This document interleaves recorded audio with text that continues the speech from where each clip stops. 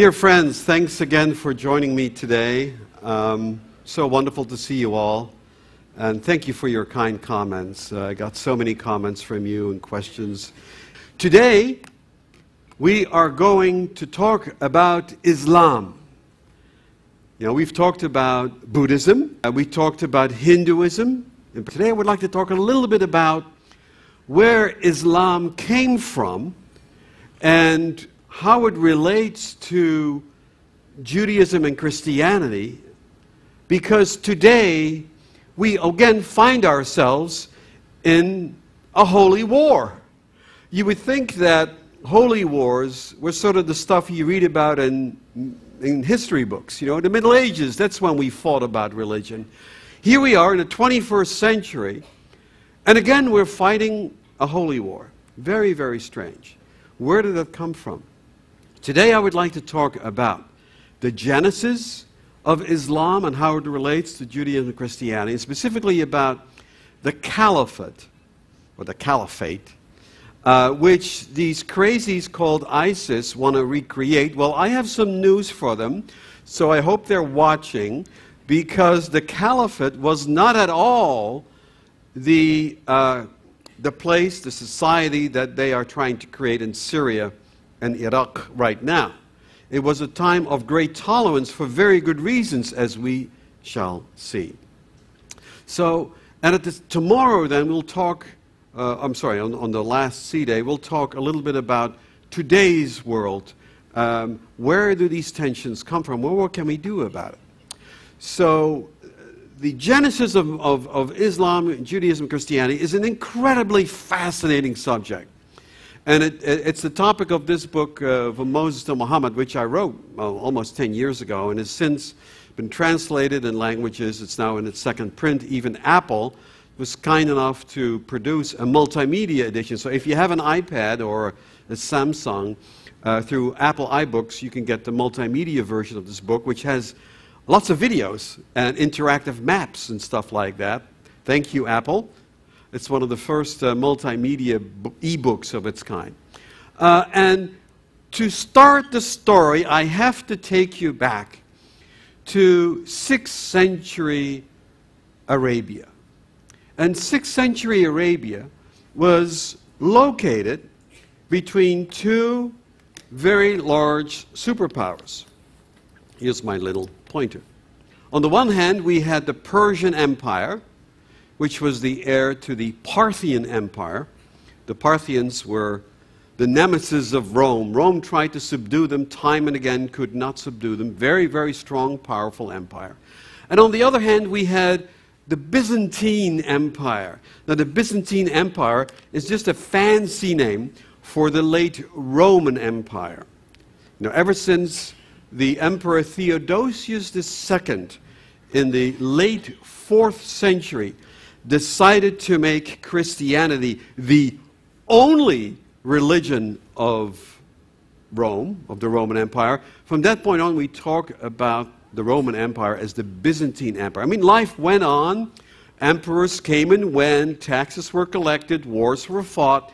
But now the Roman Empire was solely a Christian Byzantine Orthodox, or what we would later call Greek Orthodox empire. It was not Constantine the Great who did that. A lot of people believe it was Constantine the Great. Constantine the Great merely allowed Christianity to flourish as a tolerated religion, a religio licita, a licensed religion. Constantine the Great, in fact, continued to be the high priest of the Roman cult. And legend tells us that he was only baptized on his deathbed. It was Theodosius, some 50 years later, who really made Christianity the only religion of the Roman. And then you see a lot of bad things happening. Roman temples are destroyed. The mob rushes in, steals all the silver and the gold. Sculptures are knocked down. Terrible time. And we'll talk about that in a minute. Now, the Byzantine Empire and the Persian Empire was always at each other's loggerheads. There was always tension there. So pre-Islamic Arabia was sort of divorced from that. In pre-Islamic Arabia, there were two major constituencies and two other sort of foreign elements. First of all, there were the settled Arab tribes. Yesterday we talked about settlements, the idea that people come together, settle, usually near an oasis, a source of water, and devote themselves to dry farming to the extent that you could do that in Saudi Arabia, or other domestication. And then there were the nomadic Bedouin, al-Badiyah. And the al-Badiyah were always moving from one pasture to the next for their herds. And you see it also in Hebrew scripture. There was constant tension between the settled tribes and the nomadic tribes. Even to this day, in Sinai, there is tension over resources, over water, over the natural resources. Now, there were two other very important elements in Arabia at the time. One were the Jewish trading communities. Jewish diaspora communities throughout the Mediterranean and Arabia were typically the ones who gave credit. So if you wanted to organize a caravan, which was a 9-month proposition easily, you needed credit to finance that. Jewish trading communities were typically the ones that you went to for credit. And finally, there were many Christian dissident communities. Now, what are those? Over time, by the end of the 4th century, Theodosius II and emperors after them defined an exact specific orthodoxy in Christianity. And many people didn't agree with that. For example, Arianism. It all came down to who was Jesus? Was he a God? Was he a man? To what extent was he of the divine substance? To what extent was he bigger or smaller than God? It came to be a very metaphysical discussion. And there were many, many groups of people, Christians, who did not agree with the so-called Nicene Creed. For those of you who are Catholics, you will remember the Nicene Creed. It's still read every Sunday. That creed says that Jesus is consubstantial with the Father, of the same divine substance as the Father. That's the Nicene Creed, which Constantine the Great supervised. That creed was not adhered to by many other people, such as the Monophysites and the Arianites and the Nestorites. I'm not going to talk about what all these people mean, but these communities were forced out of the Byzantine Empire and would set up their monasteries on the periphery just across the border in Arabia. What? Just to be alone? To be in solitude? Yes. To reflect on Christ and God in the solitude of the desert. But at the same time, to cater to the needs of the caravan trade. Now, that's very important because Mecca and to some extent Medina up here were not on the main caravan routes from Oman, frankincense, remember, all the way to the major depot cities up here, such as Petra. But there was a tributary which ran along the coast, and along the way they picked up some myrrh from down south in Yemen. So there was definitely a caravan link that ran through Mecca. Now, it's important to remember that Arabia at this time was a pagan nation, which means they worshipped many different gods. The super god, the Zeus, the Jupiter of this pre-Islamic Arabian pantheon, was a god called Allah. Huh? Wait a minute. Allah? Yes. Allah was a known god, but he was not the only god. There were many other gods that these Arabs worshipped, idols like Hubal. Even Allah had daughters, the moon goddess, the goddess of fortune, the goddess of Venus, of love. And then there were jinns, spirits, very much like the animism that we saw in India. Spirits that could hide under a rock or in a tree or in an oasis. A whole world full of strange spirits. And the other thing you have to understand is that Arabia was not a homogeneous nation. It was a large territory of warring tribes. These people were always at each other's throat. Constant warfare between various tribes over water, over access, over herds, you name it. Maybe somebody had insulted someone. These fights could go on for many, many years. And that was the major curse. And Muhammad knew that. Muhammad knew that Arabia could never fulfill its manifest destiny unless something could unify the Arabian Peninsula around a bigger idea, just as Rome had organized itself around the Christian idea, and just as Persia had organized itself around Zoroastrianism. And so Muhammad was really ripe for an idea such as. Now, I'm sure you've seen this thing on television, right? It's the Kaaba. Nobody knows where it comes from. At the time, we're talking the time of Muhammad, it was a shrine devoted to all kinds of idols. Allah and Hubal and the local gods and bigger gods and smaller gods. The place inside was packed with idols, similar to the one I just showed you. That is one of the rare sculptures. I photographed this in the Louvre in Paris. One of the very rare sculptures we have of a deity before Islam, because obviously when Islam came, all of these idols were destroyed. They were all destroyed. But this is one of the few that has survived. So the Kaaba was a shrine for paganism. And get what? Even though everybody was always fighting, once a year they would call a truce, and during that truce everybody would come over to Mecca on pilgrimage. And they would worship these gods in this square block, and they would walk around the shrine 7 times. Does that sound familiar? Yes. These are pagan practices which Muhammad later on absorbed into Islam, because it was such an ingrained part of of Arabian culture. Similar to the way, for example, the way Christians have taken on the winter solstice celebration, which was a very pagan Roman celebration where you took a tree and you put candles on it and you gave each other presents. That is a Roman pagan celebration which early Christianity absorbed into Christian rites as Christmas, because nobody was going to give that up. I mean, they would become a Christian, but we're not going to give up, the winter solstice celebration. So in many ways, these traditions are absorbed. Now, Muhammad, the prophet, peace and blessings be upon him, was an orphan.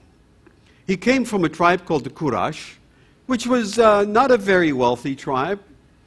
And he was orphaned at a very early age, very sad. I mean, as a young boy, he had lost both his father and his mother, and then he was raised by his uncle, and he died, and then he was raised by his grandfather. And orphans, being an orphan, creates a very special psychological context. In my book, I talk similarly about the fact that Jesus may have been raised as a mamzer because his paternity was in doubt.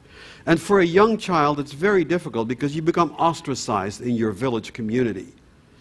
And Muhammad then was lucky. He married a very wealthy widow because he was a smart man.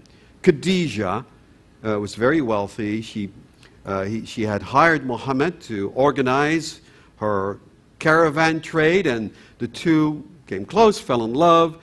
And then as Khadijah's husband, he became in charge of all the major caravans, of many of them at least, that Khadijah would fund to bring the spices and the frankincense and all the things we talked about up to the great cities where these were dispatched on through the Roman Empire. So our assumption is, and this is an assumption which Islamic scholars take issue with, the assumption is that along the way Muhammad came in touch with both Jewish and Christians at the monasteries and because of the trade contacts, because otherwise it is very difficult to understand why Muhammad would know the biblical characters that would so shortly be revealed to him in the Revelations. I mean, if you talk to someone about Noah or Ibrahim, or Jesus, Isa,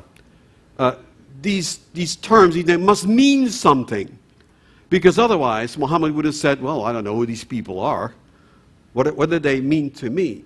So the fact that Muhammad, when he started to receive his revelations, understood what God was telling him about these biblical characters, to me must mean that he was to some extent exposed to these things. So indeed, in 610, the famous year, Muhammad was in a cave where he often went to meditate. And there, as we are told in his biography and in the Quran, the angel Gabriel, same as who appeared to Mary as part of the Annunciation, appeared to Muhammad and said, recite in the name of your Lord, who created. He created man from a clot, from a blood clot. Recite, for your Lord is most honorable. These are the very first, we think, the very first words spoken in Revelation to Muhammad. And from there came a whole series of revelations which basically ordered Muhammad to abandon what he was doing, to become a prophet for a new monotheism, an Arab version of Judeo-Christianity, which would unify the Arab tribes, prompt them to abandon this silly paganism, and basically marshals themselves around the idea of a single God, very much like Judeo-Christianity. In fact, in the early years, Muhammad would write to the Jewish community in Medina and say, Yathrib as it was called then, and say, since we're all basically the same, since my new faith that I've been told to propagate is essentially an Arab version of Judaism, let's all get together, let's all be unified. And the Jewish community in Medina said, thanks very much, but we have our Rasul, our prophet, and his name is Moses.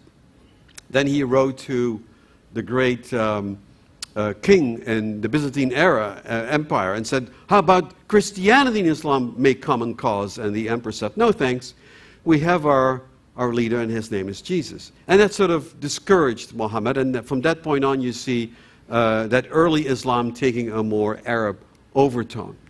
So in 622, Muhammad, ostracized by Mecca. Nobody in Mecca wanted to hear about a single God and a new religion because it threatened the business that they had every year with the pilgrims coming to the Kaaba. So he left for Yathrib, a city called Medina, and where he became the leader, the mayor, the head, the statesman.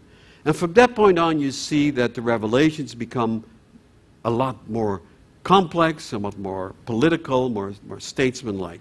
And this trip from Mecca to the refuge in Yathrib, or Medina, is the famous Hijrah. The Hijrah marks the beginning of Islam. And so the Quran is basically a recording of all these revelations, these individual revelations that Muhammad received first from the angel Gabriel. Then when he became more experienced, it was a direct communication, we are told, from God to Muhammad. And so these individual surahs were not written down for a long time, similar perhaps to the way the sayings of Jesus were not written down, we think, for many, many decades. They circulated as oral traditions and were not written down for the first time until some 30 years after the crucifixion event by Mark, the first gospel. Similarly, these revelations circulated among the immediate community of Muhammad, his companions, his helpers, and they were able to recite them from heart. That, in fact, is the meaning of the word Quran. It goes back to the Arab verb qir'a, which means to memorize and recite. Memorize and recite. So for many, many years, these revelations really circulated just in an oral form. And when finally, many, many years after the death of Muhammad, Uthman decided to say, you know, we got to create a canon. We got to pull all these things together, similar to the way the canon of Hebrew Scripture was finally organized. People started to look, well, what do we have? There were some people who could recite the whole Quran from start to finish, but where was the beginning? Where was the end? And so they made the rather strange decision to organize the Quran by length. So when you read the Quran, you begin with the very long surahs, which are actually the most recent ones, and the oldest or the shortest ones are all the way at the end. So you read the Quran chronologically backwards, but it doesn't really matter because unlike the Bible, this is not a continuous story. These are individual sermons spoken by God in the first name to Muhammad. And then Muhammad basically, the Quran basically says that the founder of Islam, that Islam really traces its line back to Abraham. Hey, wait a minute, Abraham, that's the Judeo-Christian prophet. Why would Muhammad trace the origins of Islam to our Abraham? Right? He's ours, not yours. And in fact, Islam goes as far and says, well, just as the Judeo and Christian tradition traces its line from Abraham through Isaac, we trace our line from Abraham through Ishmael. Well, that's total nonsense, one might say, except for one very intriguing point, because the information that Muhammad and Islam based itself on is actually in Genesis. You don't believe me? I'll show you. In Genesis it says that Abraham's wife Sarah was barren. Remember that? And so Abraham lay with an Egyptian slave, Hagar, who gave as a surrogate mother, and they had a son called Ishmael, El Shammah, God hears me. And then finally, Sarah had a child herself. That child is Yishak, he who laughs, Isaac. And now, of course, there is a problem. Which of the two sons will inherit the birthright? Well, Hebrew Scripture says it's obviously Isaac because he is the true son of Abraham and Sarah. But Genesis also says something else because Sarah then says, out with that woman. I have my own son now. I don't want any competition. Get her out. And Abraham does. He sends them into the desert, Hagar and Ishmael, and then an angel comes and says, come lift up the boy and hold him fast with your hand, for I will make a great nation. The same thing that the angel promised to Isaac. I will make you a great nation. The same thing is said to Ishmael, and then further along, Ishmael becomes the father of Arab tribes. It says it right there in Genesis. So the origins of Islam, believe it or not, are in the Hebrew Scripture, are in the Jewish Bible, where it says, he shall be the head of many Arab tribes. And these names that you see there are still current. In the works of the first century historian Josephus, we see many of those same terms appear. So we know that in the time before Muhammad, Arab tribes, pagans though they may have been, knew that, that to some extent they all came from this Ur-father named Abraham or Ibrahim. Well, this is how it developed. And in fact, then we're told by the Quran that whereas Hagar and Ishmael went to Paran, and from that point on, Genesis basically abandons the story, the Quran says, oh no, Abraham took Hagar and Ishmael all the way down to Mecca, and there Ishmael and Abraham together built the Kaaba. So now in the Islamic view, the Kaaba is really the work of Abraham, and in the intervening years, lots of pagan gods have intervened and messed things up, but it falls therefore on Abraham to get rid of all that paganism and to restore the Kaaba to the worship of one God, Allah. And there you have it, folks. That is Islam in very, very brief terms. So once he'd done that, Muhammad died in 632. Arabia was all unified in the Islamic faith. And then something very sad happens. For the first years after Islam embarked on its great conquest, and the reason why it had to embark on its conquest is because many of the warring tribes that had pledged their support of Muhammad abandoned their support after Muhammad died. So Uthman and all these other Umar, all these other great sultans, they had to fight a war to keep Arabia unified. That war spilled over into Persia, into the Byzantine Empire, and from there it couldn't be stopped. It raced on, and in just mere decades, the great sultans of the early Islamic Empire created a realm larger than any other realm that had existed before. A realm that stretched from Spain all the way to the Persian Gulf. A stupendous achievement made possible by the fact that both the Byzantine Emperor and the Persian Emperor had so fought each other to a standstill that their armies were exhausted. But now something truly astonishing happened, because Muhammad had never specified the succession. Like many great rulers, he thought he would live forever. You know, it's a natural instinct. Oh, well, I'll worry about my succession, you know, when the time comes. Look at some of our big corporations. You know, they struggle with the succession. Disney, for example, it's a great example. Men who are in full command of their destiny don't want to think about death and what comes after that. And so, in the case of Muhammad, who was a superb organizer, he never specified the succession. So there were the 4 righteously guided caliphs, but after the last one, Uthman was assassinated, riots broke out, and then there was a split.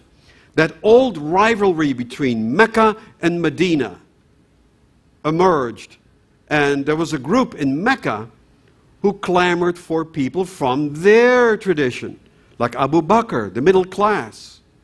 And they were called Al-Sunnah wal-Jama, followers of the traditions, the Sunnah of the Prophet, and they're the Sunnis.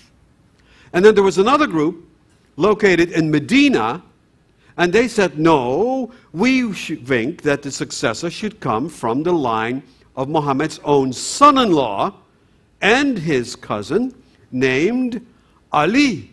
And they are called the followers of Ali, or Shi'at Ali. There you have it, folks.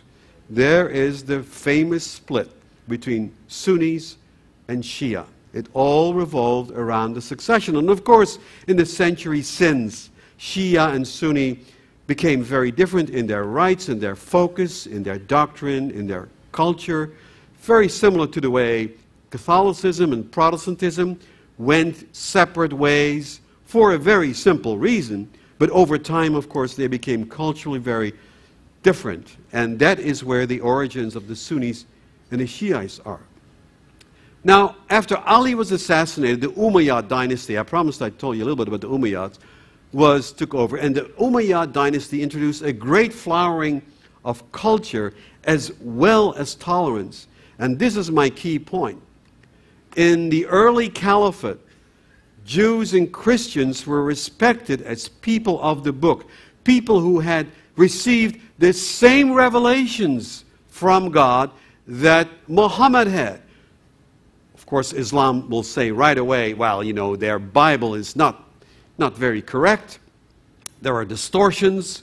There are misinterpretations. The revelations are the same, but clearly the Jews and the Christians did not quite get what God was talking about. It was left up to Muhammad and the Quran to really state those stories and messages very, very clearly. But clearly, in a world that was still largely pagan, Jews and Christians were allies for early Islam. Don't forget, unlike today's world, where much of the world is monotheistic, back then the common enemy was paganism. And so Islam naturally was drawn towards Jews and Christians because together they all shared that solidarity as monotheists. And so you see this tremendous empire emerging, much of this still Christian. You have Coptic Egypt here, you have Spain, which is Visigoth, Arianist Christian, all this massive territory. And so the Umayyads cultivated this tolerance because they needed the Jewish and the Christian businessmen and leaders and cadres and bureaucrats, people who spoke the language, who knew the territory. They couldn't govern this vast empire by themselves. They needed Jewish and Christian allies to govern it with them. And that's why the caliphate was a time of great tolerance. Yes, there was tension. Obviously, there was tension. Non-Muslims were required to pay a much higher tax. But other than that, there was no cutting off of heads. There was no burning in cages. All of this nonsense that ISIS is engaging in, if they want to recreate the caliphate, this is their model. This should be their model, a model of great tolerance. And in fact, the Bible says it the Quran says it very clearly. We gave Abraham's children, Jews and Christians, the book and the wisdom. We have given them a grand kingdom. So the Quran is replete with references to Judaism and Christianity. In fact, when you read the Quran, you'll be astonished. It's 65% is the Bible. Adam and Hawa, Kabil and Habil, Nuh, Ibrahim, Musa, Dawood and Sulaiman, Isa, Jesus, Miriam, Mary. There are more references to Mary, mother of the Messiah, in the Quran than in all the Gospels combined. Did you know that? It's astonishing, isn't it? Now, I'm watching my time here, but I want to show you one quick video because my book, Moses to Muhammad, became a film. And what we did in that film is we tried to demonstrate the many things the Quran and the Bible have in common by taking two narrators. I'm just going to show you one clip, and now we're going to go to Abu Dhabi. And what we did is we have two narrators. They tell the story of the Annunciation. And one narrator speaks the Bible, and the Luke, Gospel of Luke in this case, and the other narrator says the Quran. And watch the tremendous similarity and how Quran and Gospel really go hand in hand. Here we go.